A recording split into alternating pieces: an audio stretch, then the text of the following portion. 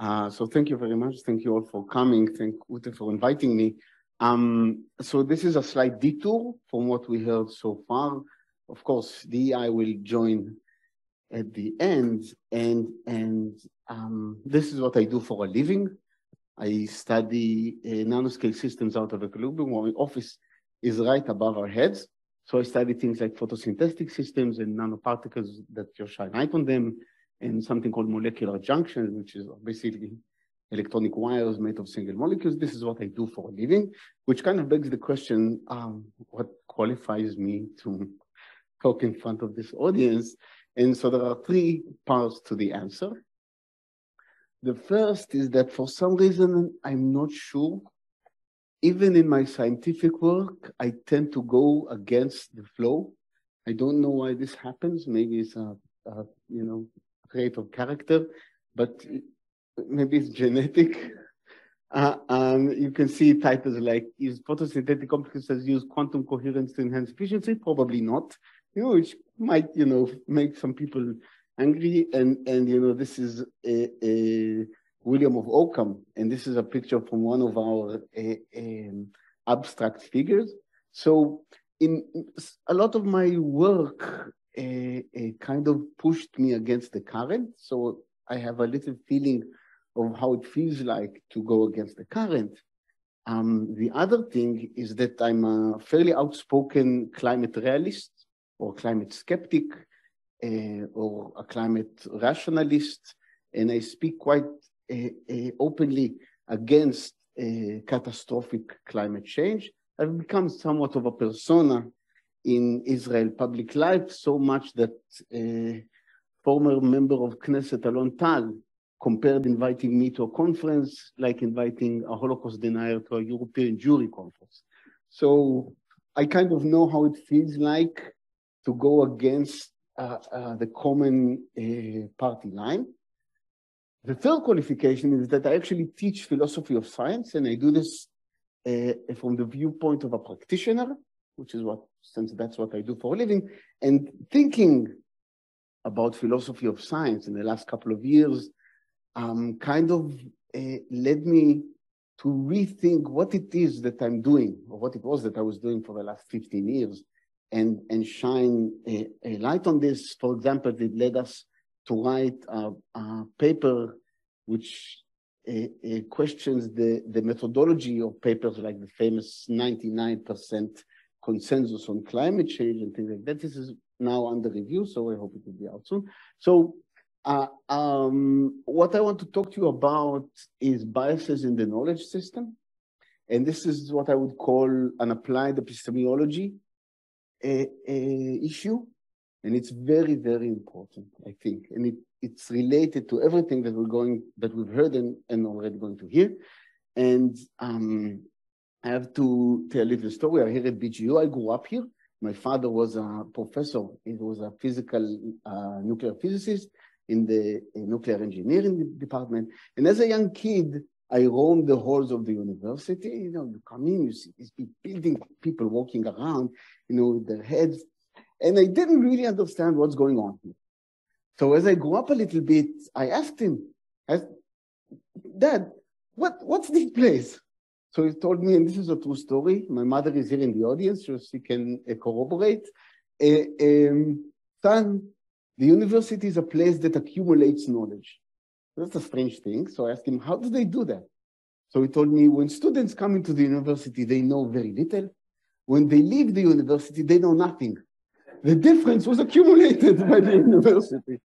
So, of course, this is an interesting way to look at academia, but it's really important to try to understand what it is that we are doing here.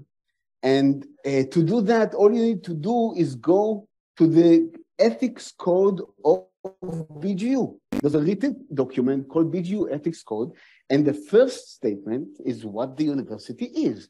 And the fundamental aim of the university is to seek, investigate, and teach the truth, to promote all fields of knowledge. And everything else is derived from that. So the goal, the aim of the university is written. We know what it is.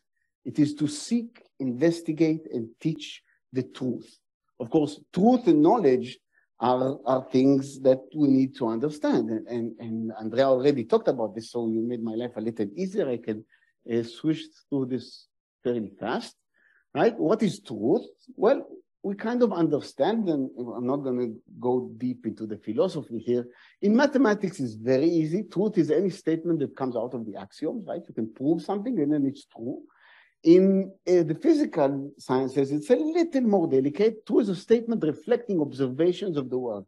In Spinoza's language, this is facie naturae, the face of nature. What is true. If you've measured it, then the measurement outcome is the truth. Of course, this has limitations and so on, but we kind of understand what true is. It's what is true. All the rest are, the stories we tell ourselves. So truth is one side of the thing, and knowledge, right? We need to pursue knowledge in the university. That's the aim. So how do we know things, right? This is epistemology 101. Well, there are basically 4 ways of knowing things.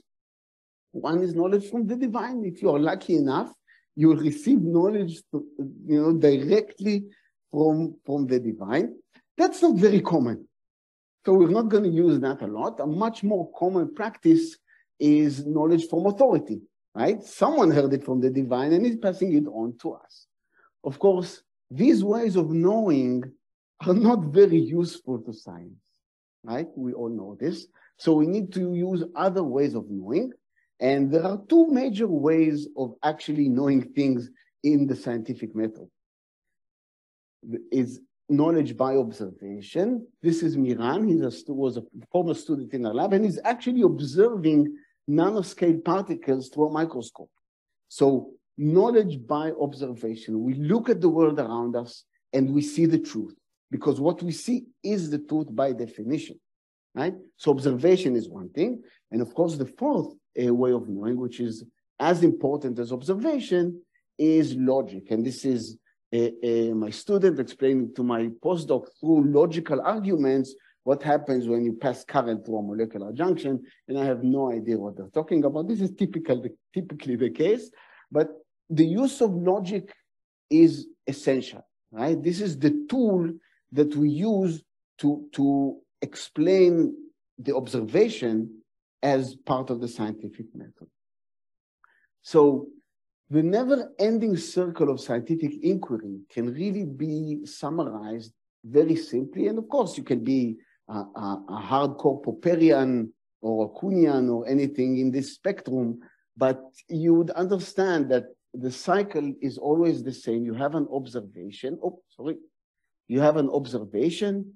You use logic, right, to come up with a thesis. What is a thesis? It's an explanation to the observation based on general rules. In physics, we call them laws of nature, but you can use other forms of basic rules. And you again use logic to generate from this thesis some kind of prediction, what you should also see. And then you test this with a new observation or with an old observation, and you either corroborate the thesis or falsify it, right? This is the kind of the standard tool for any science and any field of inquiry in general.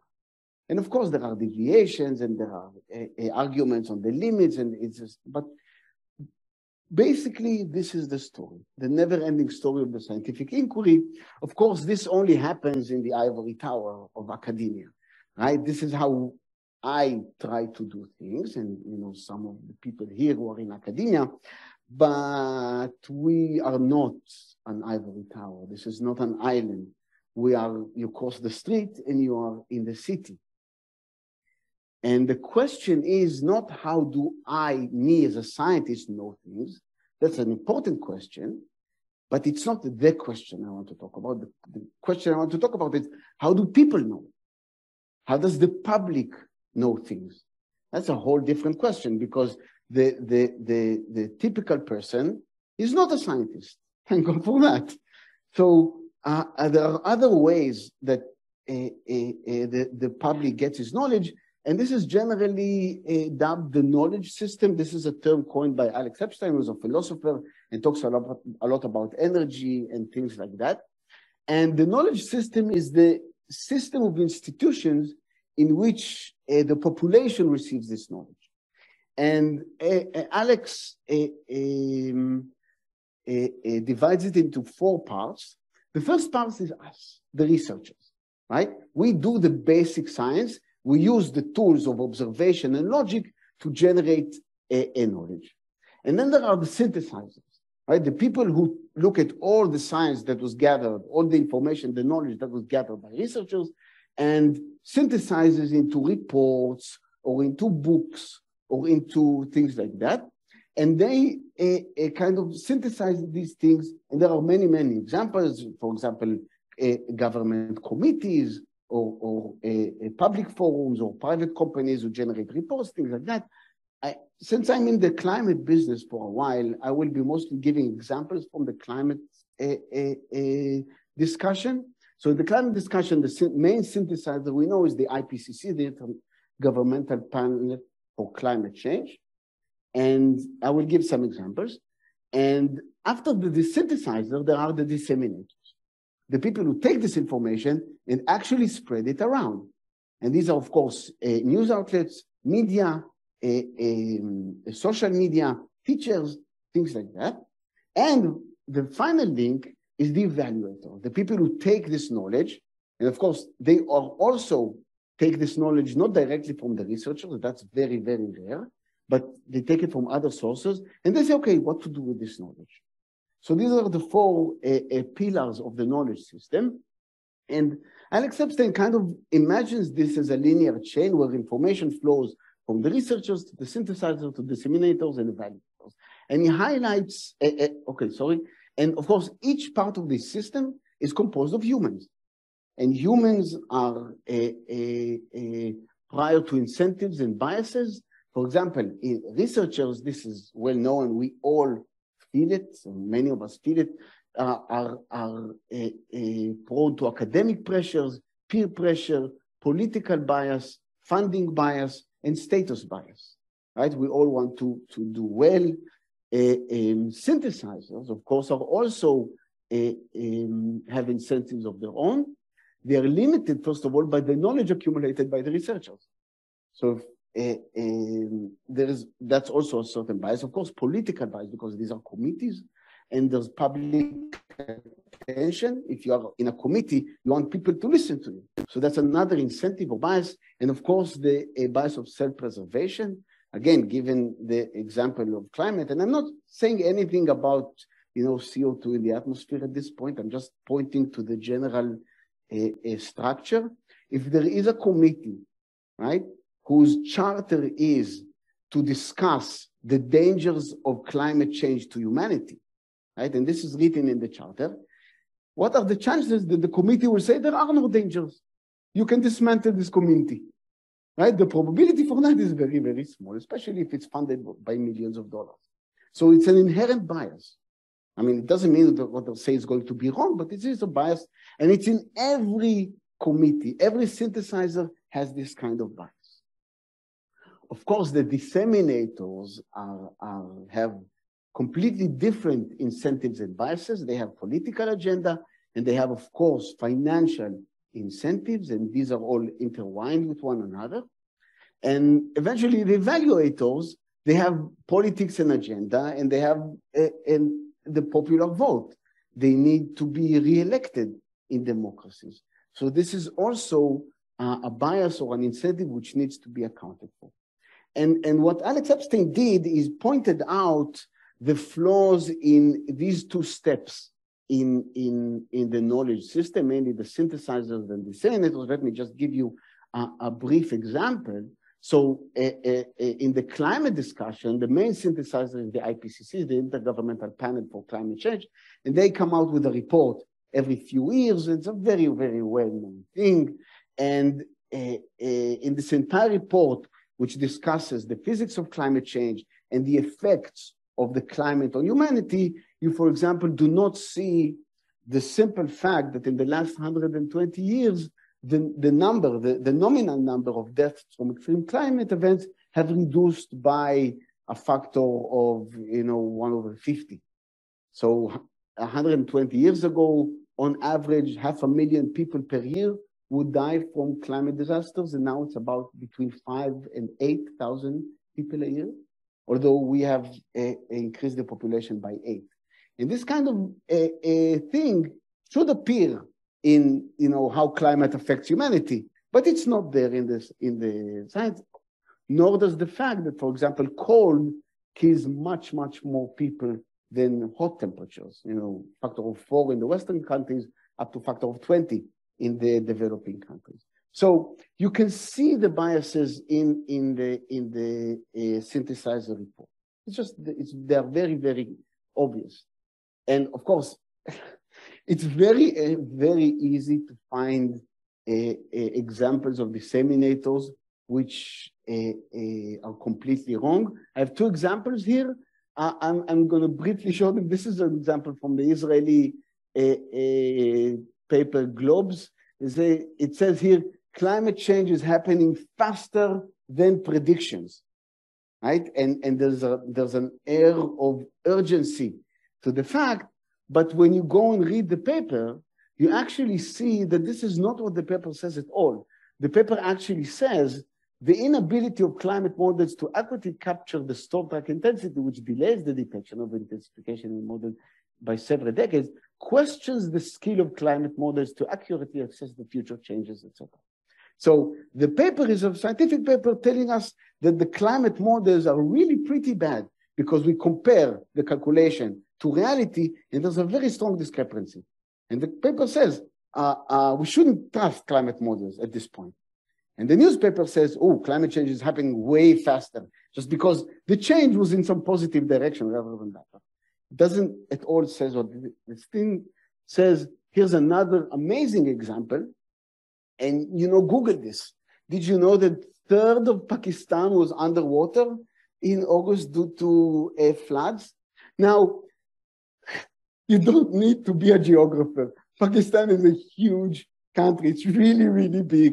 1/3 of that there is absolutely no way that this can happen.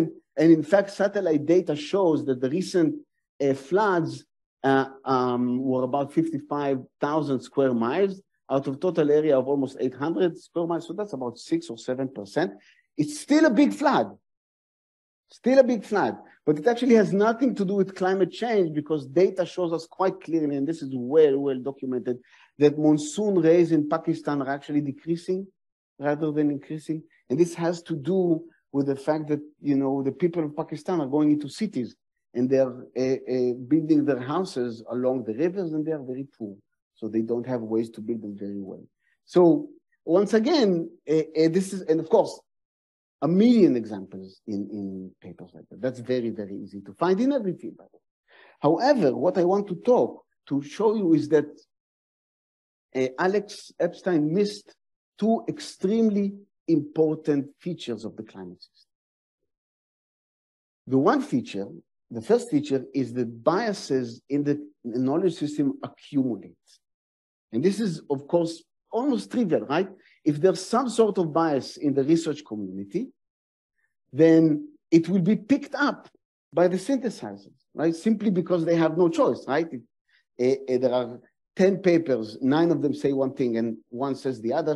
It doesn't matter that possibly the one is correct, right? And we all know this can happen in science, right? The fact that something was published doesn't mean that it's true. It just means that it's up for debate. But the synthesizer will have this bias accumulated in the reports. Now, of course, once there's bias in synthesizers, the disseminators, the news outlet, will pick up that bias and enhance it. And of course, once the evaluators see this bias, they will say, oh, we have to spend more money on these 9 out of 10 cases, and they will put money into this. And this brings me to the next inherent feature of the knowledge system, which was totally missed by Alex, and that it's not a linear system. It's a feedback loop system, right? It has intrinsic feedbacks within the different parts of the system, and they are very, very real and very apparent, right?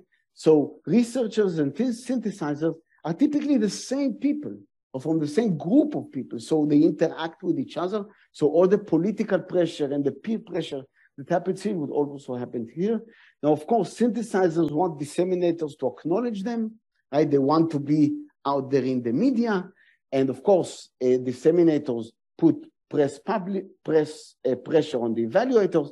Now, the evaluators put money back onto the synthesizers on the committees, and they use the authors of the reports as expert advice, right? So that's what? Yes, right. Oh, and this is, of course, the most important feedback, right? That, and I should have put a larger arrow here. This is the most important feedback, because in the Western and practically all over the world now, science is dominated by government funding.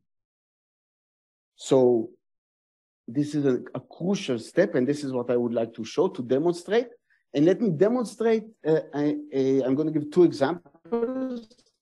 And the second example will connect the dots to DEI. Of course, you can look, for example, about what happened to funding for climate research, actually climate crisis research.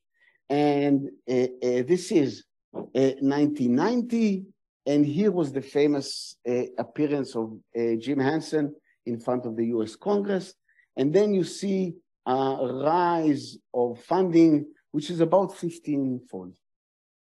From the 90s up to these days, the funding for climate science has gone up by a factor of 15. That's a really, really big number. And of course, it's reflected in the output, right? What you see here as a function of year is the number of climate change journals popping out, of course, receiving public money. And well, if you have the journals, then they will be filled with papers, right? So you have a very, very,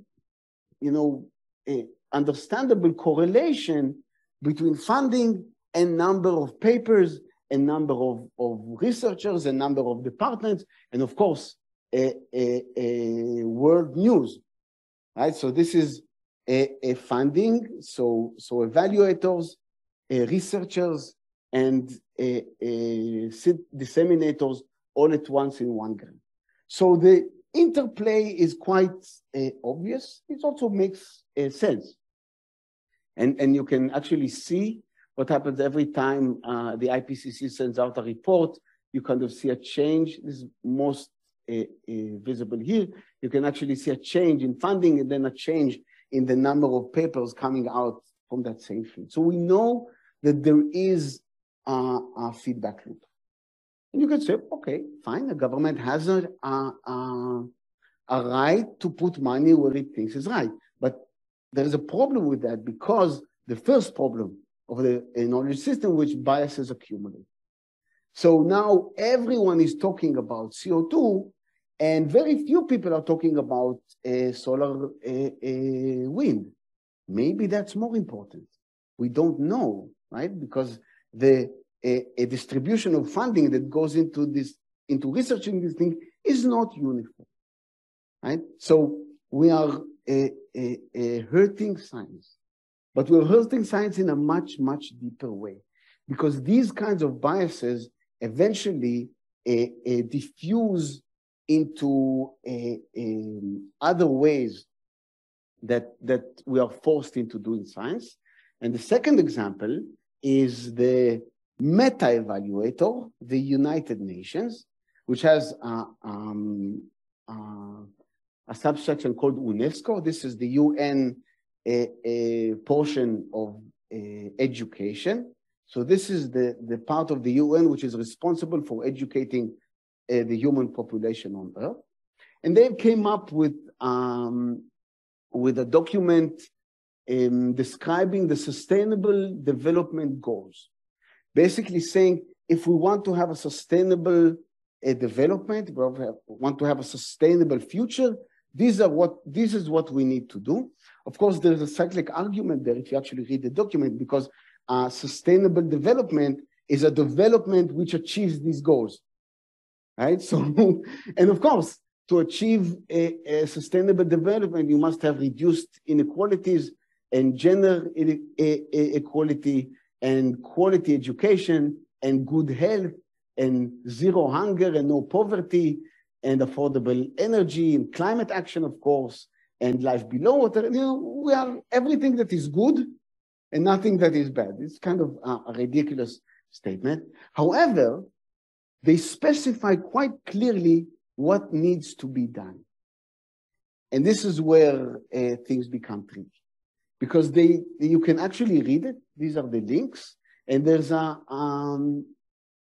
document saying this is what higher education institutions need to do in order to move forward to Agenda 2030, to this sustainable development. And this is what it says, right? This is the document.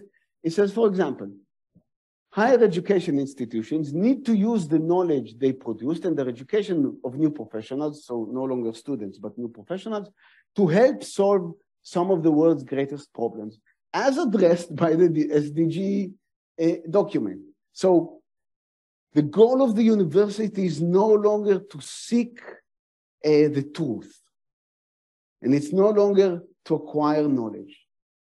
The goal of the university is now to help solve some of the world's greatest problems. That's a big change of paradigm, right? And of course, make sustainability and SDG literacy core requisites for all faculty members and students, because you must learn about the SDG goals. No matter if you're a mathematics student or a quantum chemist, you must know about the danger of sustainability. And of course, the call this report makes is for the universities to play an active part in an agenda. It's written black and white. I mean, there's no conspiracy here. There's no scheme in some dark room, right? It's out there. If you want, the top institute in the world concerned about the education of future generations is telling us that we must be part of an agenda, no longer seeking the truth, but working toward the agenda that they wrote down. And this is what they say about freedom of thought and academic freedom. The higher education institutions should not cease to protect and expand academic freedom. There should have been a comma here. There should have been a point here, right? No. For the promotion of systemic change. So you can expand academic freedom, but only if it works towards systemic change. It's no longer a must in the academic system, but only if it helps, right? Basic and curiosity-driven research, which is what I do, should also be maintained as a core principle where relevant. Black and white. I mean, so I told you this is sad laughter, right? Right? It's unbelievable. And then they say, oh, there are ways to ensure that, right? Recommendations for higher institutions. Oh, sorry. Why did I do that? Right? First of all, higher education institutions should consider establishing the post of chief SDG officer or a sustainability committee. What's the word for committee in Russian? Right, the Soviets, right?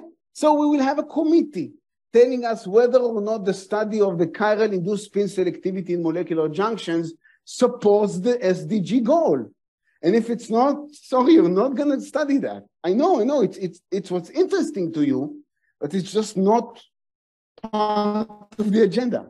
And then, of course, the higher education institutions must refuse to engage in research that supports non-sustainable practices.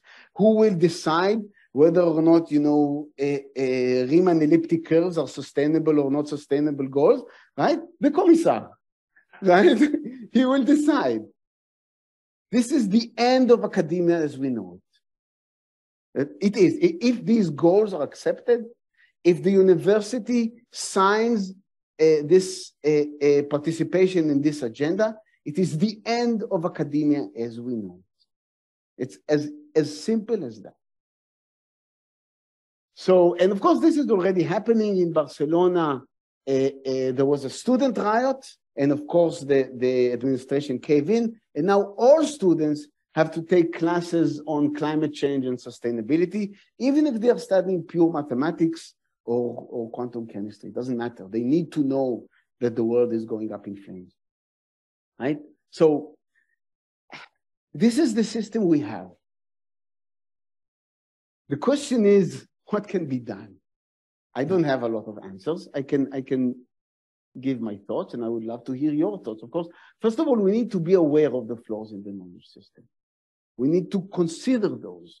Every time we read a news article, every time we see a report, every time an administrator in the university comes to us and tells us, give me your expert advice, we need to be knowledgeable about these flaws in the system, and we should try to actively correct these flaws. And as of course, science literacy is a must at all levels of education. This was already mentioned here. This is a big problem. So what can be done, I'm dividing it to 3 levels. On the personal level, what helped me is to study philosophy of science. Actually, to try to understand what it is that we are doing here, what it is that I'm doing that when I'm solving an equation and getting a list of points and comparing them to experiment, what is it that I'm doing? That helped me a lot. And of course, one needs to be aware of your own biases, because we are all human beings and we all work with biases. And knowing that is first step towards avoiding them. On the institutional level, well, we are doing it right now, right? We're organizing resistance to these changes of paradigm in the structure of academia. This is a part of the resistance. We need to debate. We need to participate in committees. We need to participate in Senate committees and engage and object vocally, right? We need to be heard. I mean, the fact that we are all sitting here is all nice and well, but I'm preaching to the choir here, right? We need to send this out to people who disagree with us and debate them and confront them with this paper from UNESCO and tell them, is this what you want for academia in Israel or in the US or wherever? And on the national level and global level, that's very, very, very hard. I don't know what to do. I mean, first of all, we need to participate in funding discussions and politics, right? I mean, there are other models of funding except get all your funding money from the government. For example, I worked in Los Alamos National Laboratory, and in Los Alamos National Laboratory, you get funding if you work for a goal on some specific project, and then you can get funding to do your own stuff. That's a different model of funding. It's local, but it works. They have fantastically good science. We need to engage in global discussions. Of course, again, I'm preaching to the choir here. Our distinguished speakers are all well known for doing that. And again, we need to object vocally, right? Write papers, interviews, whatever we can to shine light on these things. And I want to finish with a quote from Eisenhower. So he was a smart man, as it turns out. In 1962, he was voted out of office, and in his farewell speech, which is very well known, he writes this: in this technological revolution, research is central, right? Says, today the solitary inventor tinkering in his shop has been overshadowed by task forces of scientists in laboratories and testing fields. In the same fashion, the Free University, historically the fountainhead of free ideas and scientific discovery, has experienced a revolution in conduction of research. This is 1962. See how visionary he was? Government contract becomes virtually a substitute for intellectual curiosity. And he's warning us from 2 dangers. First, the prospect of domination of the nation's scholars by federal employment, project allocations, and the power of money is ever present is gravely to be regarded.